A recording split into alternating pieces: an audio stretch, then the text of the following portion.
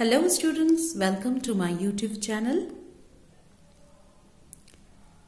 In today's class, I will start explaining Geography Chapter 8, Europe, Natural Vegetation and Wildlife. In the previous video, I have explained you the factors affecting the climate of Europe and the natural climatic belts, the 5 climatic regions.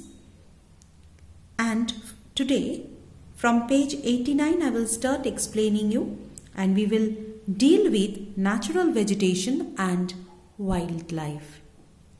Let's begin. Natural vegetation and wildlife. Natural vegetation is a vegetation that grows without human intervention. That means the trees, the bushes, the grasslands, whatever you find in these places, they grow naturally. They are not planted by any human beings. It is not like gardening that we plant the trees in soil or the earthen pots. It's not like that. They grow naturally. And therefore, natural vegetation of Europe is determined not only in Europe, in all continents, in all places. Natural vegetation is determined by the different types of climate experienced in those areas. Natural vegetation therefore depends on the soil quality, on the other climatic factors.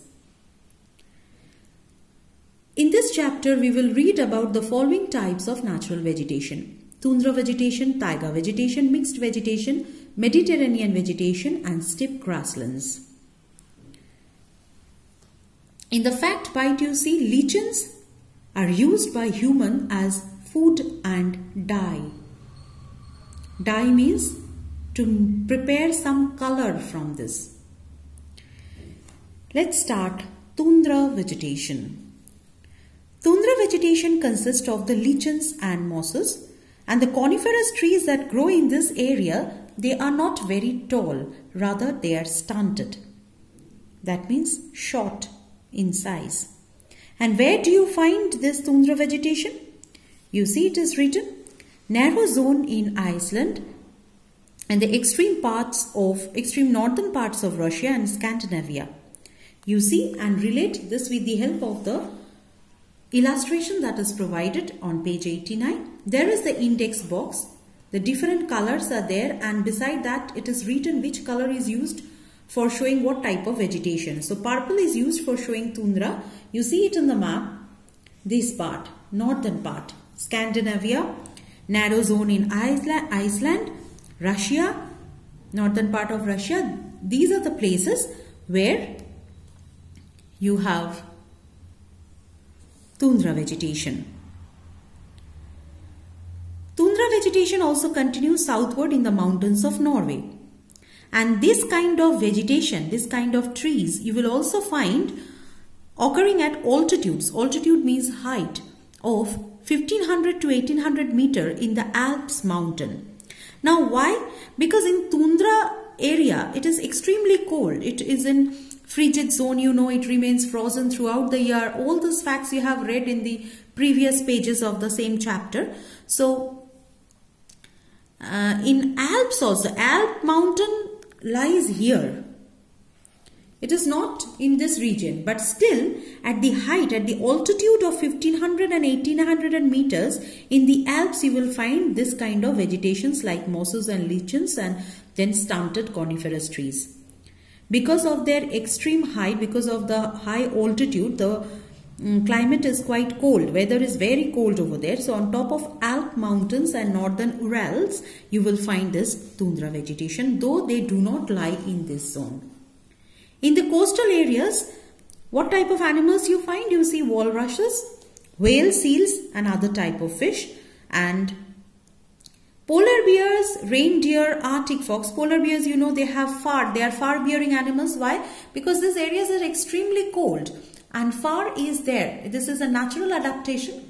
Fur is there on their body to keep them warm. So these animals, fur-bearing animals like polar bears, Arctic fox are found in this tundra vegetation. Let's now read about taiga vegetation. Taiga region is just south of tundra.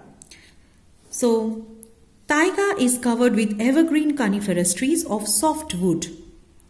Like pine, spruce, fir, all these trees you will find, they are coniferous. Coniferous trees means cone-shaped trees with needle-like leaves. And this specific shape of the tree and their leaves helps them to slide down the snow from their branches and leaves. They are conical like this, conical in shape. So whenever snowfalls occur, the snow slides down from their branches.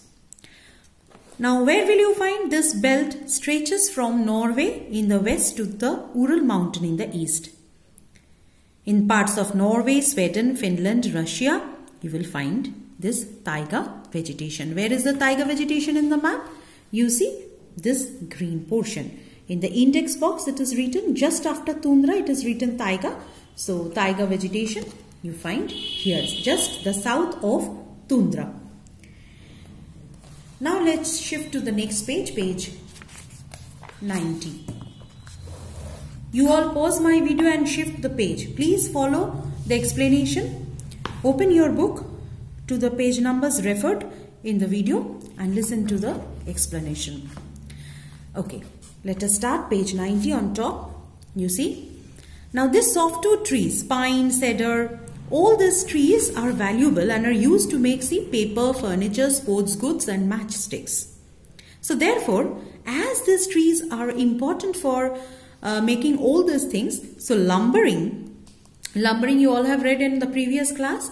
Lumbering is the work of felling trees for some commercial purpose. So lumbering is an important activity that you find in this taiga forest belt. Wildlife, what are the types of animal? Again here also fur bearing, because taiga climatic belt is also quite cold. So they have the fur bearing animals. You will see fur bearing animals, mink, sable, squirrel, all this. Next you have mixed vegetation. Mixed forest belt lies south of the taiga and has suitable climate for the growth of deciduous forest. Trees like beech, elm, oak, all these trees, they are all deciduous trees. Deciduous trees, you know, they shed their leaves once in a year. So these kind of trees you will find in the mixed vegetation belt. And it lies south of the taiga. So let us again refer to the map which is given on page 89. You see the index, a dark green shade is used for mixed vegetation, and then you see located in the map this dark green portion you will find mixed type of vegetation.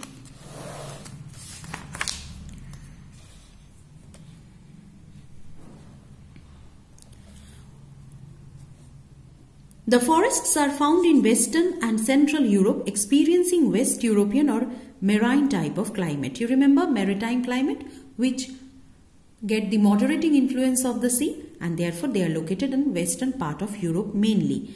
And this mixed forest have been cleared to make land for agriculture and settlement. These forests are cleared for agriculture, for conducting agricultural work, and also for settling down. The animals that you find in this place is squirrels, foxes, rabbits, deer and wolves. Next you have the Mediterranean region. Mediterranean vegetation is found in Italy, southern France, Spain, Portugal, Croatia, Serbia and all these places. Now there is a specific characteristic that you will find in this vegetation, natural vegetation of Mediterranean region. What are those? Due to dry summers, the vegetation consists of trees and plants which have long deep roots, thick burrs and bushes with small waxy leaves to retain water. Retain means to store water.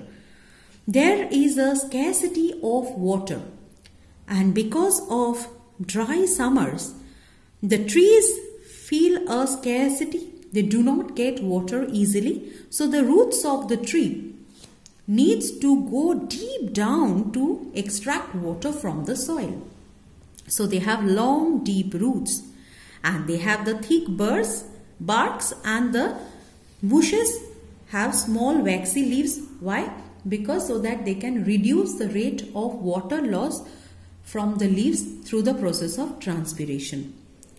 There is a scarcity of water, so they don't need to lose a lot of water. They want to store water, so these natural adaptations are found in the trees of Mediterranean belt. Citrus fruits. Citrus means fruits like oranges, limes. They are called citrus fruits. So you will find trees bearing citrus fruits, grapes, olives, figs, oaks and walnuts growing in this region. Then there are some bushes also, lawrence and lavender. All this you will find in the Mediterranean vegetation belt. The land is used for agriculture and thus has been cleared of its natural vegetation. So the area of this Mediterranean region is also cleared for the purpose of agriculture. And you will find only birds, sheep and wild goat.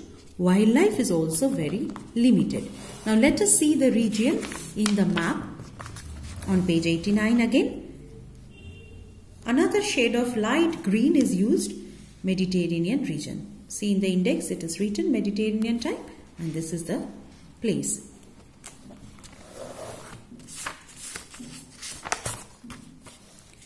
Next, the last one, you have the steppe grassland.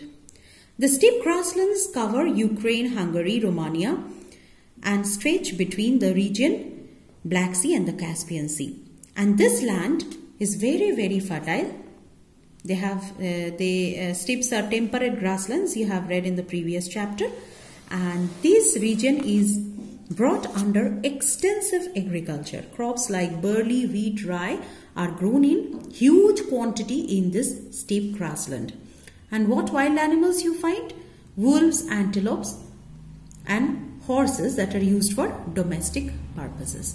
So these are the animals that you find in the steppe grassland. On page 91 there is an orange color chart and this gives all the characteristic features of the climatic types, the area that comes under those climatic belts, characteristic, natural vegetation, animal life.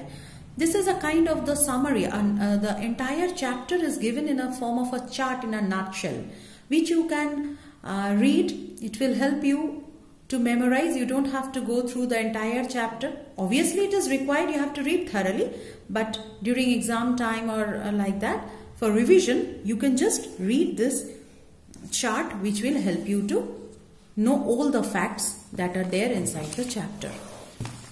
Next, page 92, you have the glossary, tundra and taiga. These things you have to learn, as you all have learned the glossary of all the other previous chapters, and the exercise answers will be sent in attachment. Thank you for watching and listening.